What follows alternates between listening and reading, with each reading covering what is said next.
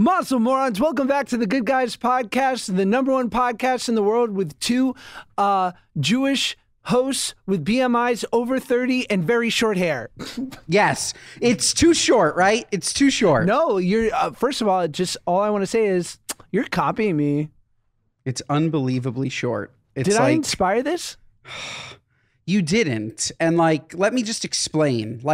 Why as a species, when we watch our barber cutting our hair too short, why as a species, when a masseuse is rubbing us just a little bit too hard, and why as a species, when we get something that we don't like at a restaurant and the waiter or waitress comes over and says, "How's your food?" we say, "Great." What is it that we're so afraid of confrontation? I could have easily just said, "Hey, I think you're cutting it a little bit short." And then I wouldn't have been left with something that feels like a pre-summer haircut. It's 40 degrees outside and pouring rain. I need more hair. If this happened first week of May, okay, no problem. At least I'll feel the breeze in my hair. It's okay. But being this short, cold, no good. Well, a couple things. First, you are suffering from living in a place where the weather changes like the temperature of a mid-50s woman going through menopause. It's unbelievable. And I will pull this to the room and our dear Marshall. I think you can't. Here's the problem with haircuts. I learned this. The first cut is the cut. The first snip is the snip. And then everything next is matching that first cut. So if the first cut is too short, you're effed, Marshall. As a middle part king, which they haven't seen, yeah, the first snip is very important, but there's two snips because it's middle parted. So the first fair. two snips have to be on point. So maybe you go... Who sings that song, "The First Cut is the Deepest"? And do you think it was about a haircut? Rod Stewart? First cut is the deepest. Baby, I know. It is. It's the deepest. I agree that the first snip of a haircut can lead you astray, but I don't know, they're snipping away. They're slowly going shorter and shorter. I had an opportunity, needless to say, to not have my hair be this short, and I just let it happen, and it is what it is. I have a dimple. I didn't know that I had a dimple here. You have a head dimple? I can see it. That's trauma. You have a divot in your head? But by the way, any chance that's cancer? Any chance that's cancer? That should be our next podcast. It's the Any most chance Jewish that's thing cancer? you've ever said. Any chance that's cancer? It's like this big. It's not. It's pretty small. It's a small little. Oh no, not dimple. I said dimple. I didn't mean dimple. I meant beauty mark. I meant beauty mark. No, yeah, dimple. How would you? How would you have a dimple in your head? In your head, like you were walking around like homegirl in Poor Things. Yeah, I found this dent that I haven't seen before. Once when I was 2, Bruce was practicing his golf swing and he kind of got me. Thanks, Dad. No, I mean, I think you're fine. There is let's look it up because why not? Everyone should know this. And by that, I mean anyone of the Jewish persuasion who's a bit of a hypochondriac. But signs of a cancerous mole. Yes. I think there's an acronym of things to look for. But, yeah. Well, I know that it's not raised. I know that's a thing. Usually they need to be raised. It's not. That's not only the thing, though. It's not always sweet baby raised. God. Okay. ABCDE is the rule in helpful in remembering the warning signs of melanoma, asymmetry, the shape of one half of the skin lesion does not match the other, border, the edges are ragged, notched, uneven, or blurred, color, shades of black, brown, and tan may be present, diameter, and evolving. Now I have to look. So otherwise diameter, we're good. Evolving, we wouldn't know. Anyone who's not watching the pod right now, Ben is taking a selfie of his head lesion. I think it's fine. It looks symmetrical. Yeah. I don't see any jagged lines. It's a light, I wouldn't call it pink. It's in the pink family. It's sort of pig-colored. Maybe it's a skin tag. Maybe it's a super sweet skin tag. And it's ugly. So Oof. Yeah, it is what it is. It is what it is. Wow, a lot's been revealed with this new haircut of yours. I'm so sorry. Yeah, no good. It's fine. It's fine. This is why I like to keep my hair longer. Long hair, you have less problems. You don't see the male pattern baldness. I have light stuff going on up top. Light stuff, nothing crazy. Nothing crazy. But when my hair's longer, you definitely can't tell. When it's shorter, little more of the sun shines through. Look at my outfit right now. Am I in my like uncut joms? Am I in my like, uncut gems era, like 47th Street Diamond District era? Like, hold on, look. Okay.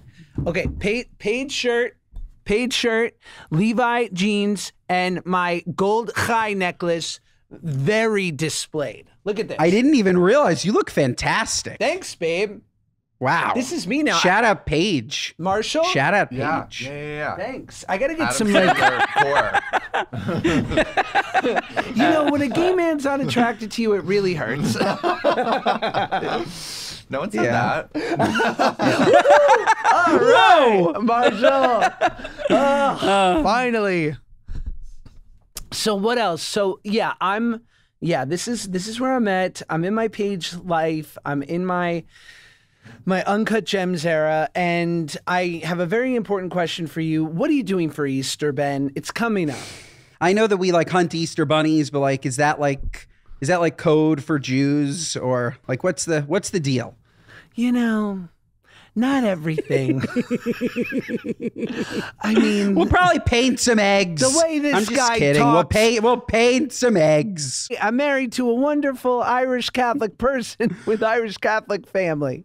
What are you doing for Easter, Josh? I would love to. Well, usually we do a nice. Let me lay this out. It's so funny because there is a speak pipe coming where a girl says, "I'd like you to take a chance and try not to talk about food for the next 10 minutes, guys." Impossible. Impossible. Why would we do that? Why? Why would we do that? Especially Easter. Those chocolate covered eggs. Please, those little peeps that they sell. Do you like the peeps? Okay, so peeps are. They're just Bad. odd to me. I don't know how they came up with it. Like sugar-coated marshmallow. Yeah. Agreed. In general. But I'm not against the mallow in any way. Like I'm pro-mallow, and I don't care who hears it. Yeah, no, but I don't think that they're good. I think that the consistency also, it's not a good marshmallow. Like, I don't know who, you like that marshmallow? No, it's not a good marshmallow. Let me hear your thoughts on the s'more. Thoughts? Love. I think it's Really? incredibly messy. I certainly wish that there was an easier way to eat it. It's kind of like one of those Nutri-Grain bars where you take a bite and all of a sudden you're drenched in granola. Like, it's unavoidable that you're going to get a little chocolate on your shirt. You're probably going to burn your lip with the marshmallow. You're probably going to get graham cracker on you. Like, there are issues with it. But when you get a good bite, it's fantastic. My problem with the s'more is that if I have one bite of a s'more, I'm having 16 Hershey bars. Like, I get a taste of that sweet Hershey's chocolate, and all I want to do is eat the Hershey chocolate straight. The best part of the s'more, I'm sorry, is the Hershey's chocolate. Wow. A lot to take in there. Because to me, I think... Let's debrief. Yeah, no, let's really dig in. Because I think the party... Right, like the real wild card there is it's a temperature play. We're playing with temperature here, right? Because you get that hot marshmallow that's also it's kissing, it's touching. There's a relative heatness that's opening up. It's like when you take a wine and you kind of like aerate it and you get all the notes. It's bringing that Hershey to life. It's taking the chocolate on its back and saying, I'm going to carry you for a while, Hershey. I'm going to open you up. Look, I know you are stressed out about your closet, right? You're like, how do I have so many clothes and nothing to wear? Because you're not buying the right stuff and you're overpaying and you don't have timeless pieces that literally could work now or 10 years from now. But that's where Quince comes in. They're going to upgrade your wardrobe with quality essentials, but at an unbeatable price. Now, they have these like timeless pieces that never go out of style, but the prices are crazy. Like Okay, so I just got this Mongolian cashmere crew neck that literally, you could probably wear it. Like the only time you wouldn't be able to wear it is between July and August. But 10 months out of the year, it's a little chilly at night. You throw it on, it's comfy, not too hot, not too light, perfect. And that Mongolian cashmere crew neck sweater is $50. Or they have iconic 100% leather jackets, versatile flow knit activewear. As we know, Ben, my co-host, loves activewear because he's got just formidable legs. Really good up close. Anyway, Quince, they partner directly with top factories, so they cut out the middleman, and they only work with factories that use safe, ethical, and responsible manufacturing practices. So indulge in affordable luxury. Go to quince.com/goodguys for free shipping on your order and 365-day returns. That's QUINCE.com/goodguys to get free shipping and 365-day returns. Quince.com/goodguys. I just had a genius idea. They need to make a graham cracker scoop. A graham cracker scoop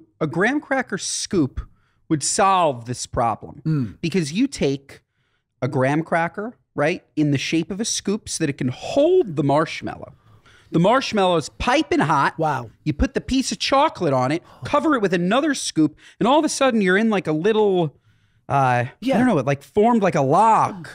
And now this is edible. This you can eat. I'm thinking this graham cracker looks like a graham sombrero. Yes. Yes. Like a graham cracker Curious George's owner hat. Ooh, that's good. Yes. Ooh. I love that. Ooh, that's good. But then, okay, then you also have a piece of graham cracker that is the exact size of the sombrero, but it's flat. Yes. And then all of a sudden you just have a fully filled sombrero with marshmallows and chocolate. And all I have to say is bravo. Bravo. This is a Dia de los Muertos play if I've ever seen one. It is. Can Somebody you imagine needs to commemorative s'mores on the Day of the Dead?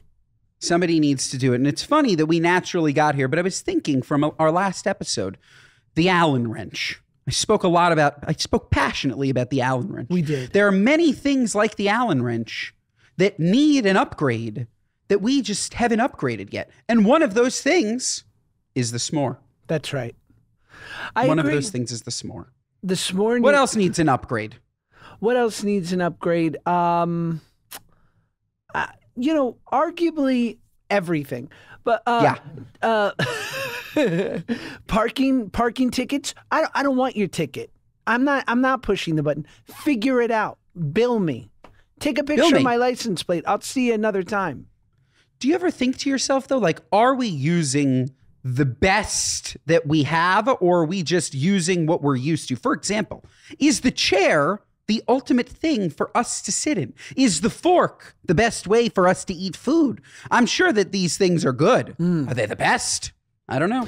Well, that's a Seinfeld bit, right? Like, where he goes, something to the effect of, Asian countries really sticking with the chopsticks. He's like, we've figured out a better way, and it's true. Yeah. but we did. But let me tell you, when I go to a restaurant, a Houston's, a Hillstone establishment, somewhere where you're going to get a nice sushi appetizer and they hand you those chopsticks. And then maybe you're following it with something that's not an Asian flair, a fried chicken sando, perhaps. Maybe you're going to have a salad. I love keeping those chopsticks and eating my salad with it. I think it's better than a fork. It definitely has to eat slower. Mm-hmm. And there's something to be said about eating slower. The chopstick makes you really work for your meal. Yes. And by the way, if you have ever tried to eat sushi without chopsticks, meal ruined. Nuts. You can't use a fork. You'll have to use your hands. It has to be hands. You can't use a fork. It's totally nuts. That's right. No, that's an interesting. Yeah. If you were on a date and the person you're with, you have a beautiful, like, spicy tuna, and she stabs it with her fork, pops it in her mouth like a sushi lollipop. Do you go, I'm with a murderer? I leave. I leave. I don't say a word. I get up and I leave. That's sick. Sick. Yes. It's like, it's I don't even know what it is. It's like, it doesn't necessarily mean that she's a murderer. It just means that she doesn't belong in society. Right. She should be murdered. Yes. I love that this girl left us a speak pipe saying that we should stop talking about food, and that led us into a 10-minute tangent on food. I know. It's like she knows us or something. It's like she knows us or something. What else is a red flag? Okay. What else would be like on a first date a bit of a red flag? Like real red, like, yes, eating sushi incorrectly. Let's not even call it incorrectly so we sound bougie. Like anyone stabbing a sushi roll with a fork scares me. Like use your hand or a chopstick. We're talking about at a restaurant, red flags, first date at a restaurant. Yeah, or whatever. Like just certain like things people could do. Rude to the waiter or waitress. Totally. Red flag. Not good. Gone. No. If you're not nice, no good. Absolutely no good. What I'm gonna let's table this. Let's really open it up to the three of us. What about if a person brings up their ex? Because for me, I feel like if there was something pertaining to the conversation and it was relevant, but you said it in a way that was like where you kind of rolled your eyes and said, "Well, actually." Here comes me bringing up my ex. Like, if you're in on the joke, maybe it's okay. But if you just kind of say like, well, Aaron used to, and I got to go, who's Aaron? And you say, well, we were together 39 months. 2 weeks and 3 days and 4 hours. I don't like pretending that we don't have exes. That's kind of I don't know if that's a hot take or that's what that is, but most everyone does. Totally. So if it's respectful and you're not saying how in love you are with them still, then I think it's fair play. But like in what context would you bring up the ex where it would be necessary? Okay. So I'm saying to you, where do you live? And you say, I live in, I live in Dumbo, Queens. And I'm like, oh, you're a bit of a hipster. And you go, well, my ex was. I'm looking for a new place. Sure. But in that in that specific example, you're not close enough, right? Yet, like you're still getting to know each other. You don't even know where the person lives. Yeah. Like, I think that in that situation, bringing up Dumbo, Queens, that your ex dragged you there is It's appropriate. Brooklyn, you Dumbo, You said Dumbo, Queens. Did I say Queens? Dumbo's in Brooklyn. Yes, I thought you were making up a fictitious place. Yeah, my ex dragged me to Dumbo, Queens. This is unhinged. I think personally that there's no reason to bring up the ex ever. There isn't, because it's always just like an extra line, like, oh, why do you love this restaurant? You can just say, oh, I've eaten here with friends. It's delicious. I've been here before. You don't have to say, oh, yeah, me and my ex used to come here all the time. Unnecessary.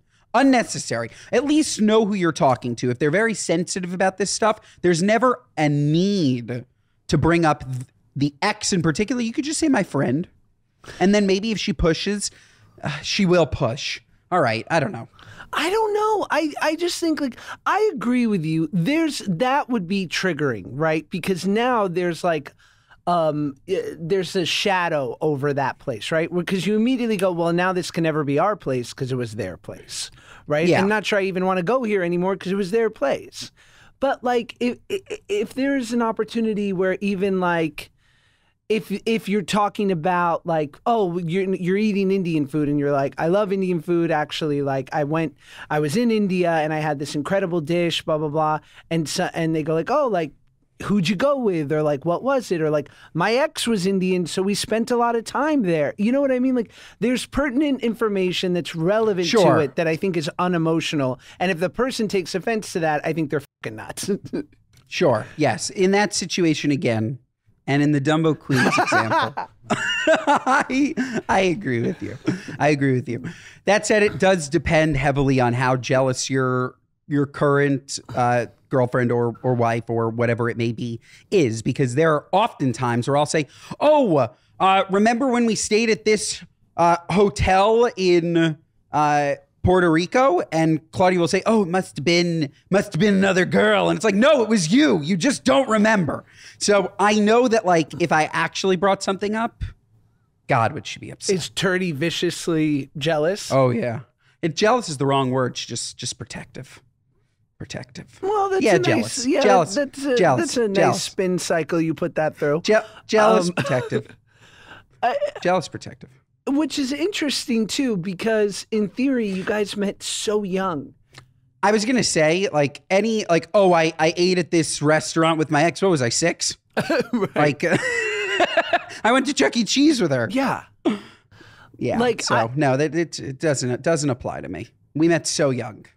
I don't like, I mean, I think my wife knows of like a couple stories of me and you know, anyone I used to date, and like I know 1 or 2 of hers that I bring up and she hates it, and I love it. I'm like, remember him?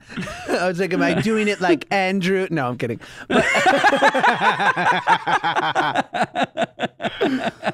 That's funny. But like I also like, yeah, I think like the possessive ownership nature of not projecting that on anything or anyone or anything we've said, but like when people feel like if anyone's super jealous or doesn't want to talk about people's past in a respectful way, there seems to me a need to like to have possess the person that they're with like an ownership. And I don't know, like I'm very accepting of the fact that like there was a huge life before. Hopefully there's not a huge life after. But in this life, in this moment, in this movie, we are together. We are the unit. And you existed before me, but this is the thing right now. It's a very mature take. Is it? It is. Yeah, it's a very mature take. Like, okay, what if you and Turds are 65 and you really brought up to each other like, you know, there's just something I never tried. And it's, you know, you're like, I've never slept with a Puerto Rican person. I don't know. No. And she's like, I've always wanted to be with, you know, burly construction worker.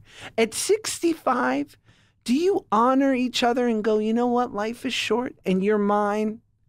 And I think so. Really? I think so. 65. Again, this is taking into account that she's going to ask to be with a burly construction worker at 65. I highly doubt it. And am I really going to say, you know, all of a sudden I really need that Puerto Rican flair? I'm not sure. In this hypothetical situation, though, if one really felt that way, I think I would be okay with it. At 65. I think that saying yes gives you a greater opportunity for them not to do it anyways. I feel like that type of question is also really to like get a rise. There's no situation where Claudia says, hey, you know, I'm thinking about fucking a construction worker. I just... Maybe again, she has a YMCA fetish, like a village people thing. And she's like, listen, before I go, I'd like a cop, a biker, a construction worker, a Native American.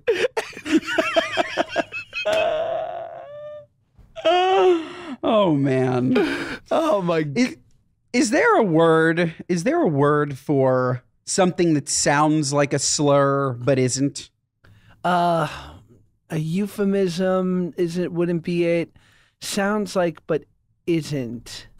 Sounds like a slur but isn't. Sorry, Marshall? Asking ChatGPT. Asking ChatGPT as we speak. Because I have Romeo, my new beautiful puppy. Very difficult, by the way. Loves to bite my ankles, draw blood. He's beautiful, but puppies are really freaking hard. And I talked to him in that like, ooh, cutie puppy voice. And I said to him last night, I'm like, oh, who's a cute little bone licker? And there's something about bone licker that made it seem like I was calling my dog a slur. I don't know if that's just me, but I thought to myself, you know, I'm sorry. Calling you a bone licker wasn't nice, even though he was licking a bone. So I just thought to myself, is there a word for that? Interesting. It sounds like you're calling him a monster truck.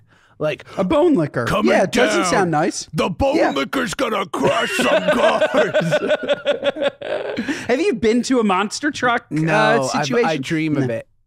We should go. I love Americana, babe. I want to go to a bull riding thing, APB, Yeah. babe.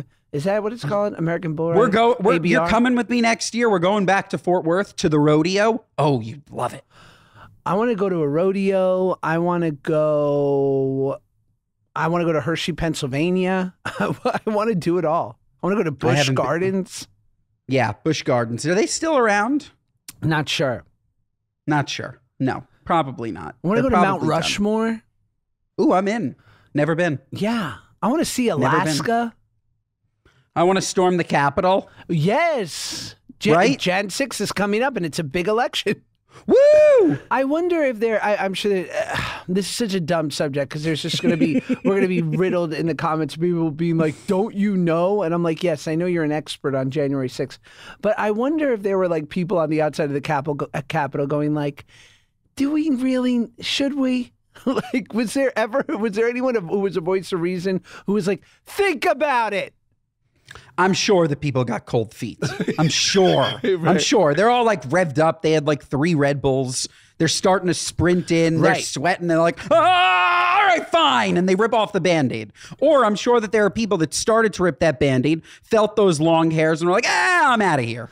I'm sure that there were people that left. Yeah, like there were people like they're like, and then there's one friend who's like, listen, I'm in. Like, let's go steal a lectern and like, draw on the walls of Nancy Pelosi's office, or I have a really lovely reservation at this seafood place with the stone crab. We're right by Maryland.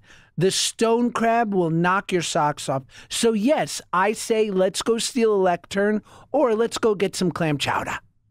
Yeah. I used to love a clam chowder before I swore off seafood. Loved a clam chowder. I haven't had a clam 20 years. 20 years since I had a clam. Ugh. Delicious. And I prefer anybody who prefers, this is a red flag again. You're on a date. You have 2 options, New England and Manhattan. You pick Manhattan, red flag. I'll up that one more. I'd say anyone who turns down a bread bowl. Ooh, delicious. Right? Delicious. Yeah. And for those that don't know, I'm sure you know, Manhattan clam chowder or red sauce. New England clam chowder. Yes. Basically clams fettuccine Alfredo. Unbelievable. So heavy, so delicious. So And good. yes, a bread bowl. Fantastic. Those oyster crackers. God, we're back to talking about food. Gorgeous. And why is the only major piece of flatware a bread bowl? There's no bread plates. There's no bread forks. Bread fork would be tough. But a bread plate I'm in for. I'm totally in for a bread Why plate. not? I don't know. They should make it. Absolutely. It's kind of like the pizza from Domino's where you can pull off the crust. Yeah, sure. Which by the way is pretty dumb, because then how do you eat the pizza? You rip off all the crust. How do you hold your pizza? Then you got to fold it from the middle. But then you have no crust left. I don't think anyone at Domino's headquarters is worried about your dining experience with their pizza. I think their entire goal is sell more pizza. Yeah, sell more pizza. Oh, sell more pizza. And I might be misspeaking here, so let's see. But I think Domino's has a Christian town that they created in Florida. Hold on. Really? I'm going to Google Domino's Christian World. And let's see what happened. World, Florida. I think so. Or maybe just the owner is pretty devout. Do you have to be Catholic to live in Ave Maria, Florida? Oh, wow. Wow. Well, I'll ask another question. Do you have to be Jewish to live in Ave, Long Island? Where is Ave Maria, Florida? Let me guess. Naples? It says not okay. It says 9 years. How Domino's Pizza chain's founder established Ave Maria in Florida. Ave Maria, a planned community outside of Naples. Wow. What a call. What a call, man. Oh, I love having a brilliant co-host. There's something about the west side of Florida that just screams, we don't like Jews. It opened in 2007 based on the vision of former Domino's CEO Tom Monaghan. In launching it, Monaghan said the town would run on Catholic ideologies and shun birth control and pornography. While he took back the statement, some say the community remains religious-centric, and some are calling it unconstitutional. The developers of the town have ambitious plans of high-end homes, top-notch infrastructure, and schools. There'll be 4,000 acres of land, 11,000 homes, and as of 2015, 750 homes have already been built. Isn't that fun? And at the center of the town is the Ave Maria Oratory, the only church in the community. Is there a Domino's? Good question.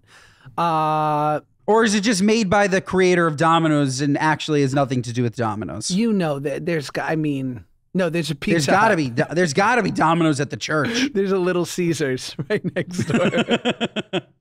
I mean, that's pretty wild, huh? Yeah, that's nuts.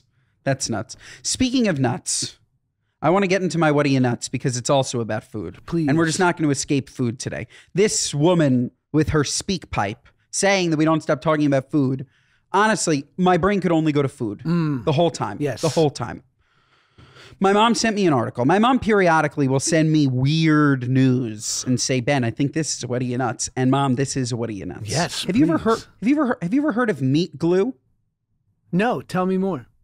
Meat glue is something that is legal in the United States.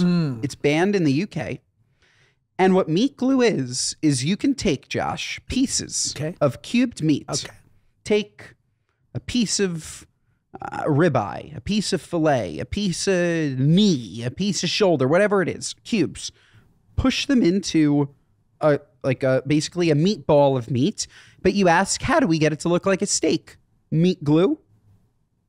Pour on the meat glue. Yikes. Mix the cubes together. Take some saran wrap. Cover it, put it in the shape that you want. You want it in the shape of a steak? Come back in a couple hours. Steak. How vile is that? What are you, nuts? And now I'm thinking to myself, I've been to a cheap restaurant. I've been to a restaurant where the meat has felt a little cubey. You know? Like the steak wasn't perfect. Marshall, and now I'm thinking to myself, have I eaten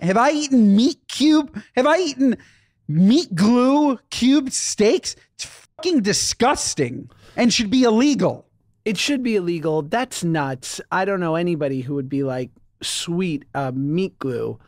But yeah, I think they do it with a lot of things. Like plenty of things are like mashed and pushed together. They do it with fish, imitation crab and whatnot. They do it with, I think they're doing it. And by the way, and I love like an Impossible Meats or a Beyond Burger, but it's all chemicals. Like, let's just not kid ourselves. Like, I don't think there's any way out of this thing unless you just eat pretty basic. But I guess the difference between a steak and the chicken nugget. I know when I'm going to get a chicken nugget that there's probably like a piece of beak, a little tooth, some knee. It's ground up, right? You're eating, it's ground up. You throw everything but the kitchen sink into that nugget, right? But when I eat a chicken tender, when I eat a beautiful piece of steak, there's something about the sanctity of meat. Title of the episode, Sanctity of Meat. Yes. There's something about the sanctity of meat that I'm expecting to get a piece of meat that came from one singular cow. Right. The sanctity of meat. Just saying. Yeah. The sanctity of meat. Well, my what are you nuts is recently on my flight to beautiful Edmonton, Canada, and you know I'm bullish on Canada. You know, it's You are. It's one of my favorite places. I'm ready to move there at any moment. So I fall asleep, morning flight, right? And I feel tap, tap, tap, tap. Now I'm feeling a poke, right? Now I'm feeling something jammed into my side. I wake up, I remove not only my mouth guard, but my night mask. And it's the lovely flight attendant going, will you be dining with us this morning? Ah, no. Well, what? I was asleep. Oh, should I wake up for some imitation egg omelet that's going to give me IBS after this? Oh no, I think I'll pass, and thank you for waking me up. What are you, nuts? If I'm asleep, I'm asleep. It's airplane food. Morning flight? 7 a.m. How far were you going? 3 hours. Horrible. Crazy. There's an unwritten rule. It's probably a written rule. Morning flight, they don't turn on any of the lights. They keep it dark. People tend to be quieter on those flights. You typically don't hear many kids. Like, people aren't bringing their kids on the 6 a.m. flight, usually. Yes, Usually. true. And flight attendants are certainly not waking patrons to see if they want some shit snack. Hell no. I could not believe it. Now, if we were, third course into a wonderful dining, transcontinental flight, and they're busting out those beautiful fresh baked cookies, sure, wake me up. If you fell asleep between the entree and the dessert, she can wake you up and ask if you want a cookie. Right. I agree. But otherwise, this is completely unacceptable. But knowing you, the people don't know this. I try and share as much of this as I can. The people don't know that you are truly too kind for words to everyone. I'm a so what I'm did a you devil. actually? I'm a devil. What Ben. did you actually say to her? Nothing. Obviously nothing. You're like, oh no, thank you so much for asking me. I'm good. I said no, but can I help you with any of the serving?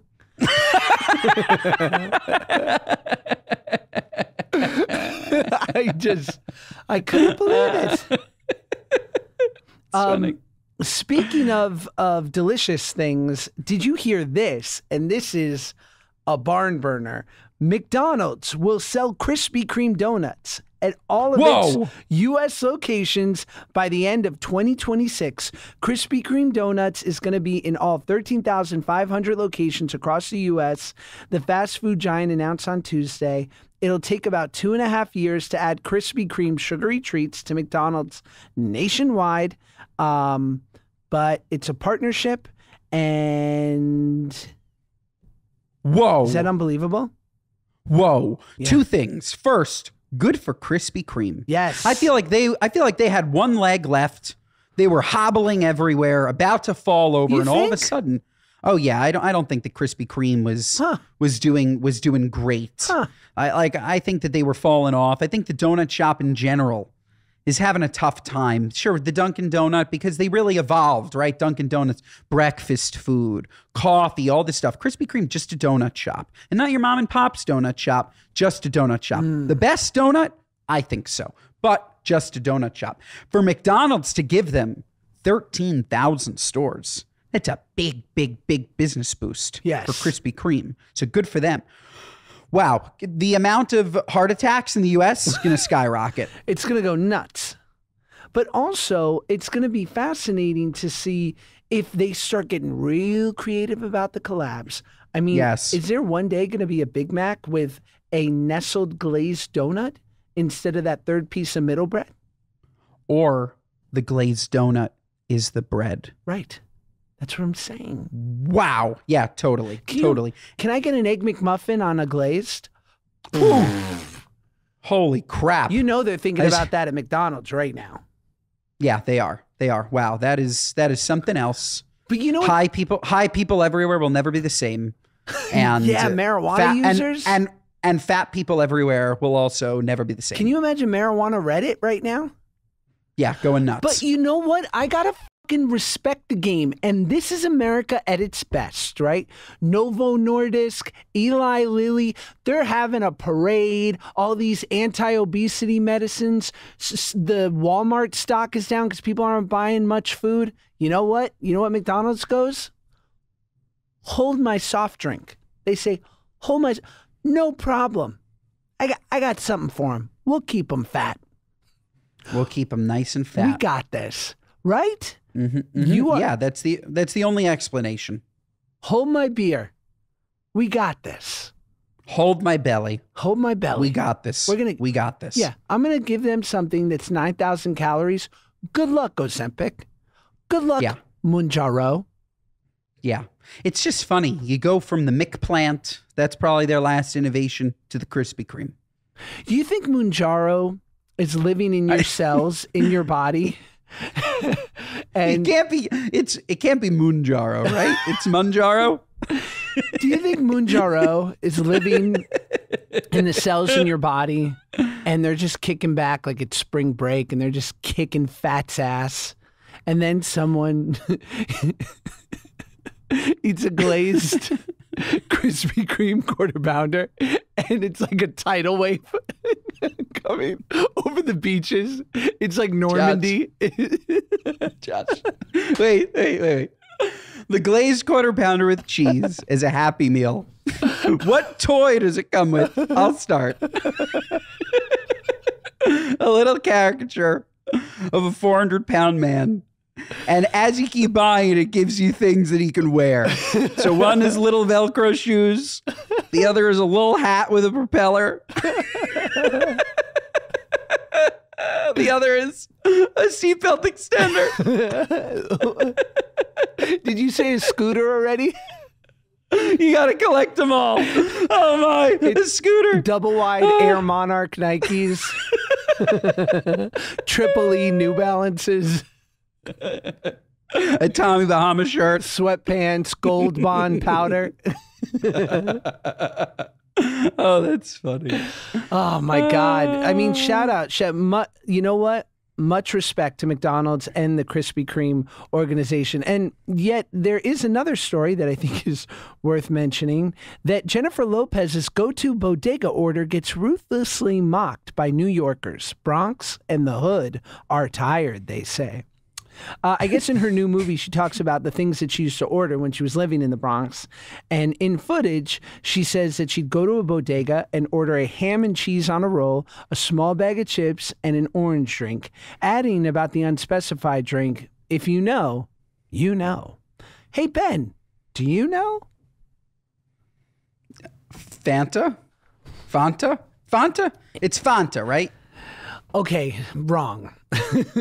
But I don't blame you because I forget that you are on the younger side of millennial. So for Orangina? Nice. I think I put some respect on that answer. I think let's High C? High C worthy, where Fanta wasn't a thing. Fanta's always been a thing, but I don't remember it ever being in bodegas in like the 80s and 90s. To me, there was two orange drinks that were like name brand. There was Sunkissed and there was Crush. And those were like standard orange sodas. Crush also made a beautiful grape soda that was wow. Then, of course, you had like quarter water. Like you had like those off-brand, like 50-cent, like where normally like a Sunkist back in my day, a 20-ounce plastic bottle of Sunkist was $1 or like $1.25. But then they had this off-brand stuff called like Bahama Punch or just rando shit, and that was 50 cents. But like people are like, we actually don't know the orange drink. And also the ham and cheese on a roll, like to me, a bodega order is like a bacon, egg, and cheese on like a Kaiser bun done only the way a bodega can, or like a chopped cheese. Like, it's interesting. It's certainly a lazy order. Also, what does she have it dry? There's nothing on it. Ham, cheese, no mayo, no mustard, dry. It's crazy. Like if you're not commenting that you're lubing it up, you're probably having it dry. Lube it. And that's nuts. That's totally nuts. But I don't know if I'm up in arms. It is what it is. I expect nothing more from her. I don't expect much from J-Lo at all, though. You halted me. And now I'm going to say, okay, fine. Okay, look, that was a little harsh. I'm not going to say that. You know who's really cool, though? Who? You know who's really cool? Who? Reba McEntire. Thank you guys for listening to the Good Guys podcast, available on all podcast platforms. We're talking Apple, Amazon. Give us 5 stars in the podcast app. What else? Rate, review, and subscribe. Your reviews really help us. Rate it. Next episode, we're going to do a bunch of speak pipes. We love you all, and we love Reba the most. And watch Reba, the sitcom from 2003 to 2007. It's fantastic. Great. The most random person ever. That was great.